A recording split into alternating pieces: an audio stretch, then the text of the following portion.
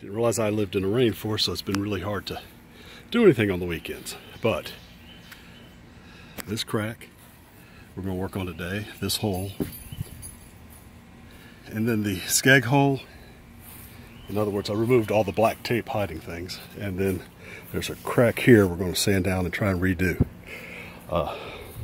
Real quick update, I got most of the interior out and where I want it. As you can see, I think,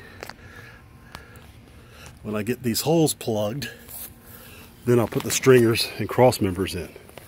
But this is where we are right now. I think it's going to turn out really well. Getting more excited about it, and now I got a hot sunny day, so we'll get to work on it a little bit. I'll give you some progress.